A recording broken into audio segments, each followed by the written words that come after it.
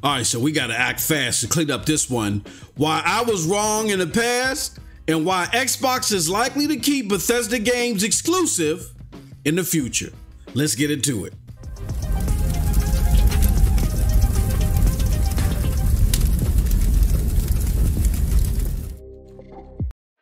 What's up, people? What's up, people? What's up, people? It is your boy MM2K back again with another episode of The Medicine.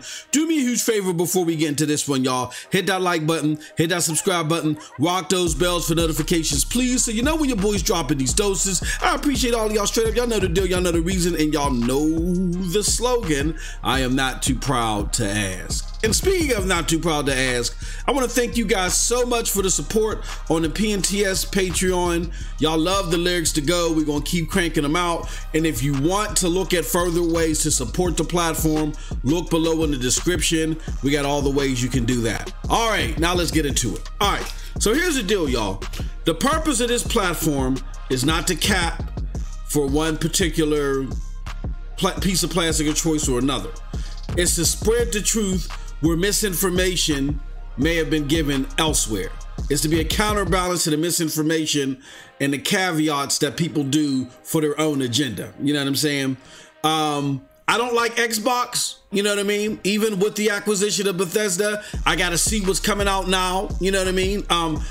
I said on the previous episode of Scram Punks that I wasn't the biggest fan of Bethesda's offerings this year opposite of Wolfenstein. I did like Fallout 76, but I gave that a 7.5. Wasn't my favorite Fallout. And I got to see what these new offerings present. Therefore, they lost my title. They lost the title for my favorite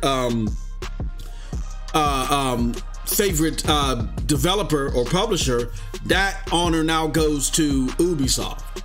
That being said, the acquisition of Bethesda across the board opposite of me was humongous, was huge.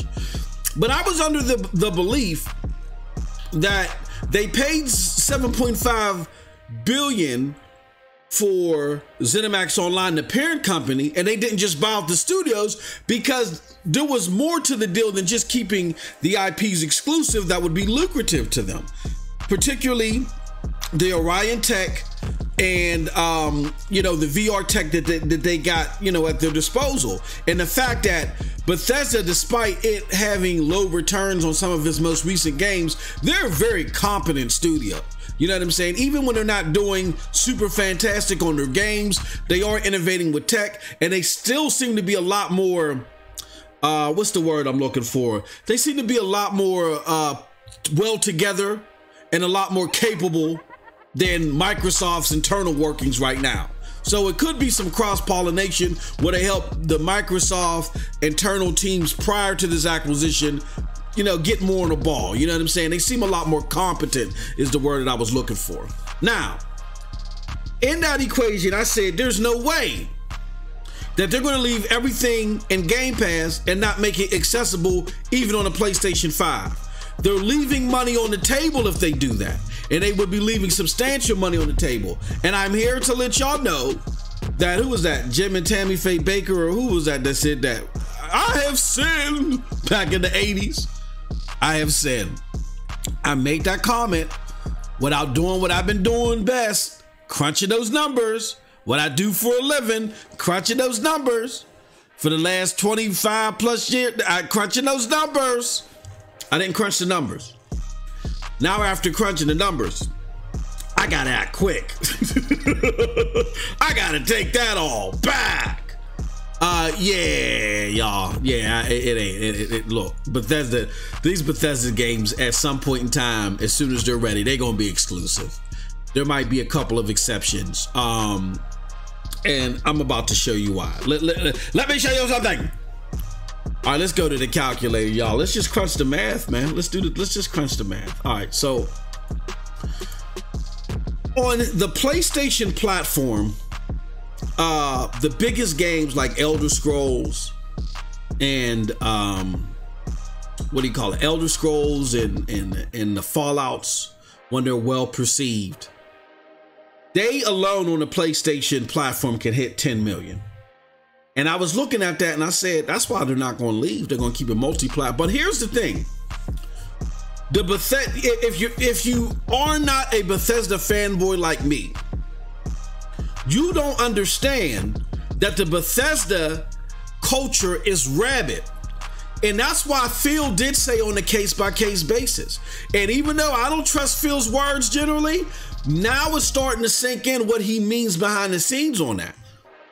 Where I might be inclined to say there is a little wiggle room where you might see a game here, a game there go, depending upon the reception. But in all likelihood, even at the current tracks of Game Pass, these games is likely going to be, for the most part, they're going to be exclusive. All right, so here's why I say this. On the PlayStation platform, when the Bethesda title does well, it can get 10 million plus, right? But we'll stick with 10 million just to keep the numbers fathomable and crunchable, right?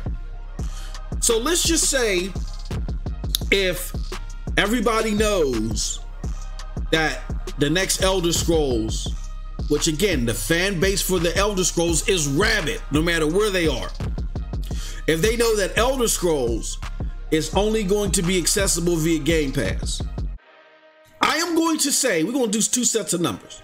I'm going to say that they're going to have a 70% crossover rate, meaning that 70% of that 10 million that bought it on PlayStation, they're going to say, oh, you know what? I got to get it on Xbox. Whether that be playing it on PC via Xbox, whether that be playing it via xCloud, because I would surmise that xCloud would be ready by then and they could play xCloud, you know, maybe on a tablet or something like that, or whether just getting an Xbox altogether. They're going to do what they need to do to play this on Game Pass. They're not just going to leave it alone. They're not just going to say, well, I ain't going to get it. All right. I'm going to say 70% will do that. So then that's 7 million people out of 10 that's going to go and find their way that may have primarily just gamed on PlayStation, but may say, you know what? I got to get a hold of Elder Scrolls. This is just too dope for me not to experience, right? That leaves 30 million. I mean, not 30 million, 3 million. That's just like, you know what? I'm not jumping through no hoops to try to access this. I'm going to stay on PlayStation and I just won't enjoy the experience. All right. 7 million versus 3 million. So let's crunch the numbers, y'all. Okay. So if you take 7 million, right? And you multiply that times 15 for Game Pass, you get 105 million. But you got to remember that the Bethesda games are lengthy, long, and if people went out of their way, particularly to buy a console for Game Pass, they're going to stay locked into Game Pass. So we're going to say that 7 million is going to stay locked into Game Pass for a year. All right, because these are the people that love Bethesda. They love Bethesda games. Bethesda games are games as a service normally, even though they have single player elements. They have mods, all types of stuff that you can do with the games. You know all that support is going to come. These people are going to be more than happy to know that they can get the whole Bethesda catalog in a service for $15 a month. So if you take the $15 a month times the 7 million people and you multiply that 105 million by 12, the annual subscription rate, you get 1.26 billion. That's $1.26 billion that Microsoft is going to make, likely by the people crossing over from PlayStation to access Bethesda games on Game Pass. All right. Let me just put that here for my notes. All right. Now, that 3 million that's stubborn, that's like, hell no, we won't go. Let's multiply it then. We're going to take 3 million. Now, we know that games on PlayStation 5 are going to be $70. And let's do this. Let's do this first. We know that games on PlayStation 5 is going to be $70. We know that 30% of whatever sold is going to go to PlayStation, right? And we know it's a little bit more complicated than that as far as, you know, how much money they're going to get. Oh, I did the wrong calculation. Okay, we need to take 70 and we need to times it times 0.30. So that's $21 out of $70 $70 that is going to go to PlayStation. Now we know Microsoft is going to get less, you know, because of taxes and other things like that, even on digital copies, but we ain't gonna go there. We ain't gonna do all that stuff. We're just gonna say, let's just pretend that they're gonna get the full $49. So we're gonna take the $49 that they're gonna get after Sony takes its cut of 30%, and we're gonna multiply that times 3 million.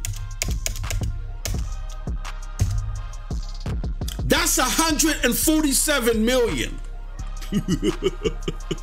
That doesn't even scratch the surface of 1.26 billion. I'm not saying 147 million ain't a substantial amount of money, but that's only a one-time charge that they're going to get, the 147 million. So they're giving up 147 million to potentially gain 1.26 billion by forcing people to go to Game Pass. Okay? So I'm gonna put that down here for my notes. 1.47 million. And look, it don't jive. It don't jive, okay? The 1.26 billion by forcing people is a lot greater than 147 million. You know what I'm saying? That they're gonna lose by forcing people if that 30% non-retention rate happens, and that's likely what's going to happen. But let's just say that I'm wrong. Let's even do it in the reverse. Let's just say by leaving it in Game Pass, the PlayStation Nation is faithful. They say, oh hell no, we won't go. And let's just say it's the flip side. Let's just say instead of 3 million staying on PlayStation, only 3 million go to Game Pass. Let's crunch the numbers. So let's do it again. Let's do 3 million times the price of Game Pass, which is $15, times 12. You get 540 million. Let me just write that down for my notes. Now let's take a look and see how much they stand to gain by you know, leaving out that 7 million. Let's do it again. We know that they're going to get $49 per each one at the most.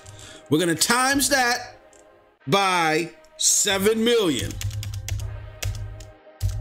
That's 343 million. They still gain to get more. They still gain to get more than 50% by just saying, you know what? Even if the majority of people plan to stay on PlayStation, we're still forcing you to go to Game Pass. Only if we get a 30% crossover rate, they still get more money. Now you're saying, well, MM2K, that's 343 million that they're leaving on the table. They can then look at their financials if the crossover rate is that low and then make adjustments and say, you know what? All right, now 6 months later, we're going to have you go to, 6 months later, we'll give you the game on your platform, PlayStation. So, yeah, if you look at these numbers, man, and look, like I said, I'm not completely sold on Microsoft because of this deal. I got to see the quality of the games that Bethesda get, even though I know this is a big deal globally. I personally got, so this ain't, I got to see the games, I got to see the quality. So this ain't coming from somebody that likes to cap for Microsoft. And originally, 24 hours before I'm making this video, I said there's no way they don't keep the big games multi-plat. But here's where I gotta push back on the people that do agree that they're gonna be exclusive, but they agree for the wrong reasons. They said Microsoft don't care about money, don't care. Shut up! They're a Fortune 500 company. Even if they take an initial loss on their investment, they got to show a rate of return, and they got to show it at some point in time to the investors. And because of that, and because of the nature of the market where you're always battling yourself, they always care about money. It just happens to be that the money is on the side of them keeping this exclusive. So for those of you that are making the right outcome argument, but you're making it for all the wrong, stupid reasons, please stop. It doesn't make any sense.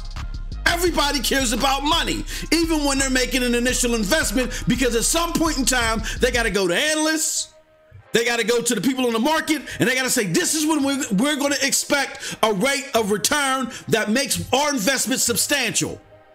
Hence Disney saying up until XYZ, we're going to lose $1 billion. But after that time frame, you're going to see increases at da-da-da-da-da-da. The same applies here.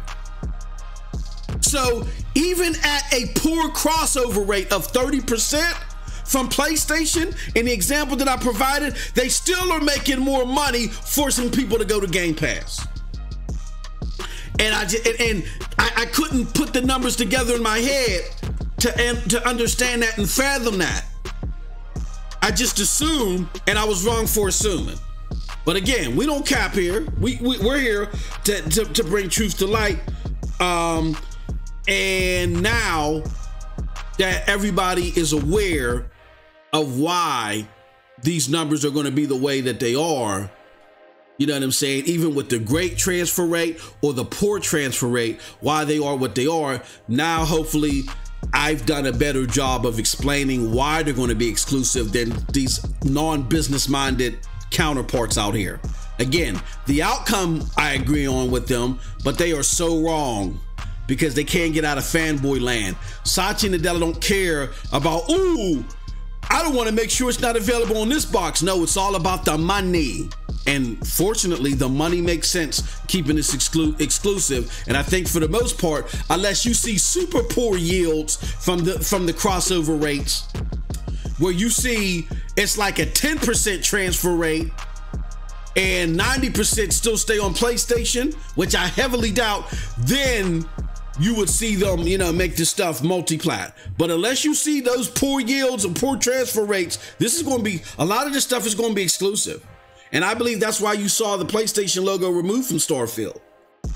You know, I don't think that it's gonna become multi-plat, or if it's gonna release day and date multi-plat. I could be wrong, but the financials speak to it being exclusive.